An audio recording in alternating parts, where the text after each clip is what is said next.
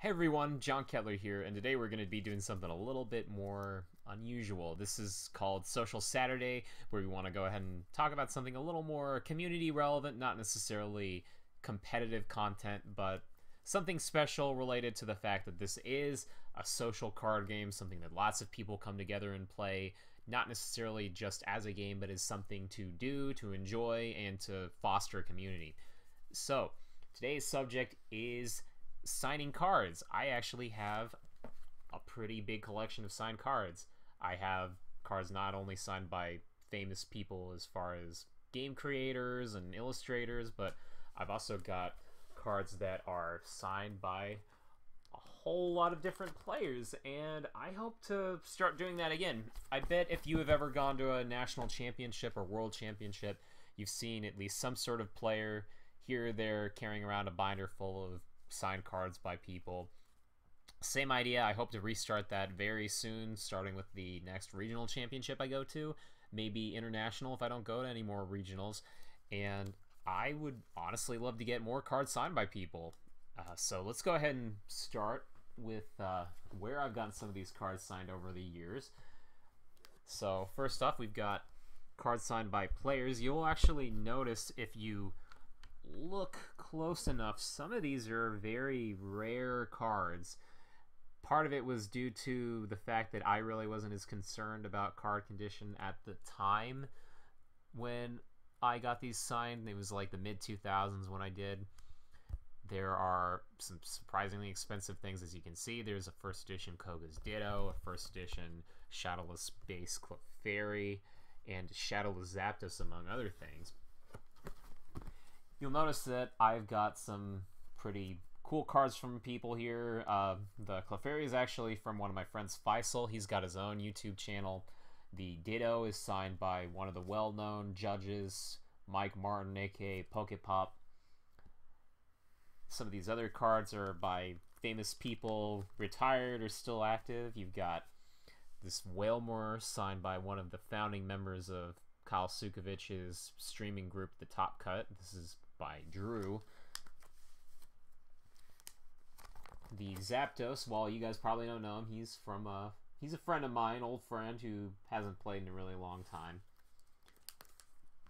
And over on this page, we've got some other neat cards by people, and to be real with you, a couple of these people I don't even know anymore, or if I know them really well, then they don't play. So this Japanese, that's just somebody that I met at the tournament in 2004. The Magnemite, though, the Magneton, that's by someone pretty well known even today. That's by Mikey Fouché, aka Magnechu. And this is the rare and elusive Kyle Sukovich autographed card.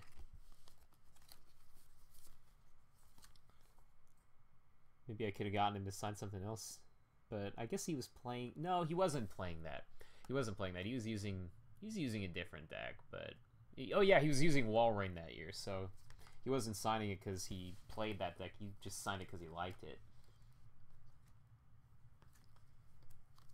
And we've got an Entei signed by 2006 national champion Martin Moreno.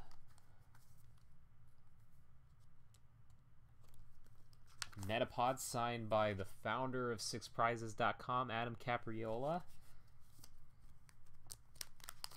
A Brock's Ninetales signed by 2007's national champion Chris Fullup.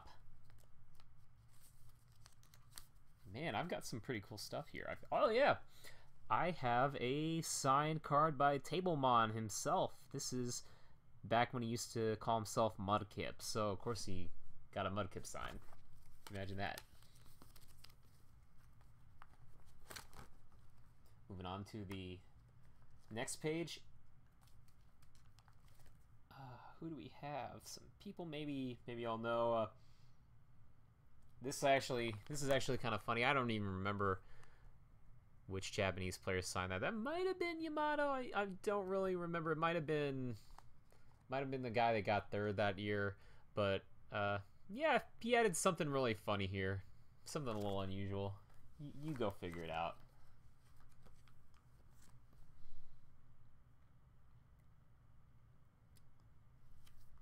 on. We've got a few more cards. Some cards that were signed by some friends at League at different points, and that's actually all the basic foil energy being signed. Those are a whole bunch of different people who went to my first and most favorite league at the time. We've got a Ross Cawthon signed Dark Tyranitar. This was from his very first Worlds Finals, all the way back in 2005. We have a Hariyama EX. It's signed by one of the well-known casters, Josue Crims Romano.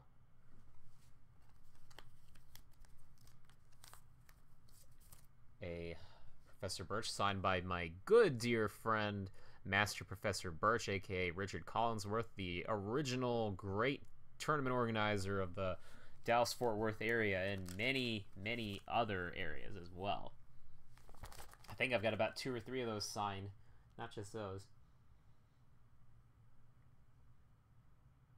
And that might actually be just about it for the special signed cards. I've also got a couple cool things that aren't just signed. Oh yeah, here we go.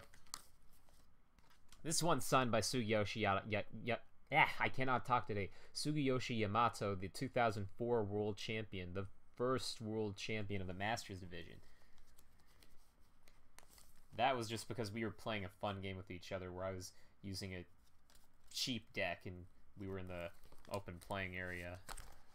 He didn't know that much about unlimited formats. Oh yeah, this was a cute little promo card that Jay Witz was handing out a while back. I think it was a few years ago at this point.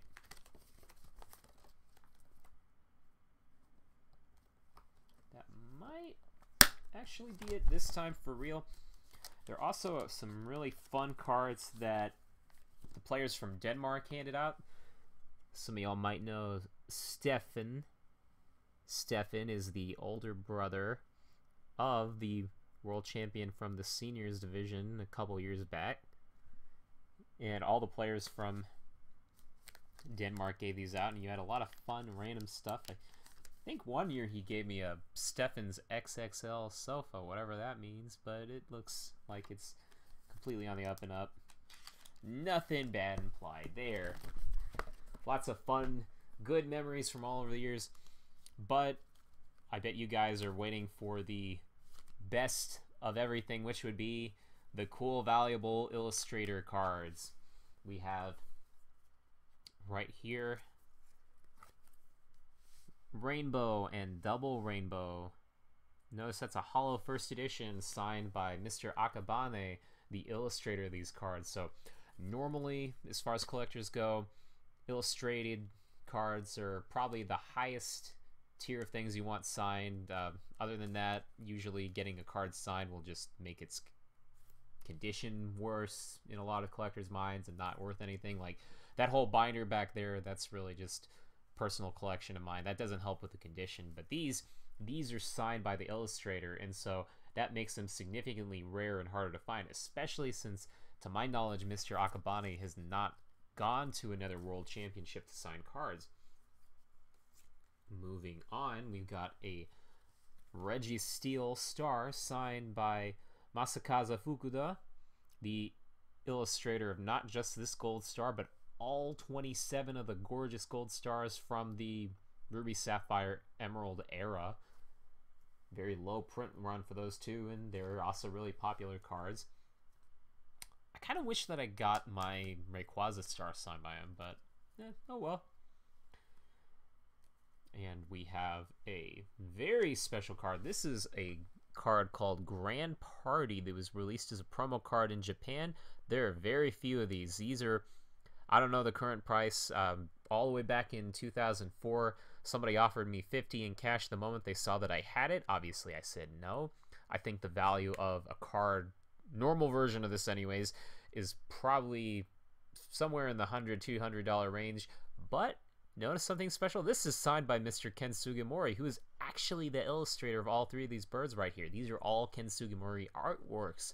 So This is a very unique, unusual version of the card. I don't think that anybody else in the world has this one. This might be a one-of-a-kind, because as far as I know, he doesn't do signings too often. And last but certainly not least, the greatest addition to my collection is not what I'm about to show you. I've actually got a card I got from my good friend Taylor Davis in a trade a while back. It's just sitting as part of my collection. I don't think it will ever leave my collection. This is supposed to be a signed version of the card by Mitsuhiro Arita. You can compare and contrast these signatures, though, because boom.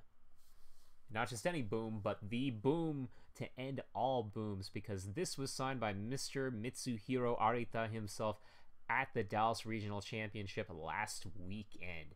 And this is probably, if not the pride and joy of my collection, one of the all-time greatest cards I think I've ever had the pleasure to own. So this is not a PSA 10 gradable card or anything like that. It's got a little bit of edge where it's got maybe a little crease that you don't notice. It shows up really well on the camera, of course, but I figured, you know what, this is my collection Charizard. I want to make this really, really special, so let's go ahead and get it signed by the man himself. And I just somehow got lucky enough between rounds of casting at the Dallas Regional Championship, because I was able to get this baby signed. And as far as I know, even though this is a highly sought out card, super popular, everybody in the collecting world wants this if they don't have it, I think this might actually be one of the only copies of a first edition base set Charizard ever signed, ever, by Mr. Arita. And as a result, that gets to join my esteemed collection of signed cards. So thank you very much for taking a look at all my signed stuff. Maybe you, if you haven't started up a signed binder, this could be your chance to do so. And thanks a lot for watching.